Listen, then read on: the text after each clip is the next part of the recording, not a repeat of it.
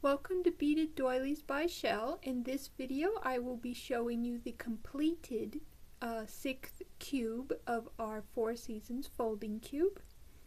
We'll start with the seed beads. We want to turn to 1-6, then we'll turn back to T6, then 1-6, and we'll check B6, back to 1-6, then 2-6, 3-6, 4-6, and we end at 1-6.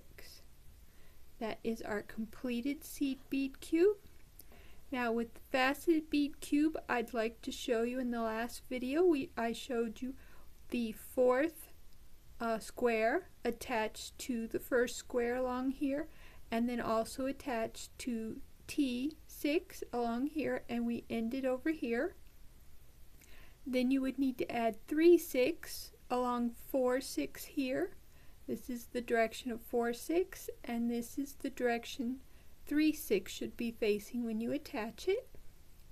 Then if you need help finishing your cube, please refer back to my first 3 cube completed videos, cubes 1, 2, and 3.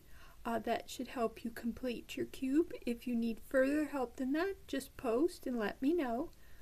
Now let's check our faceted bead cube.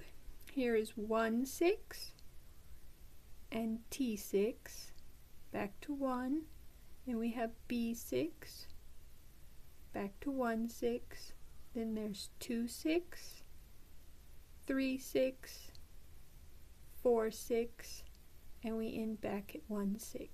Now that is our completed 6th cube.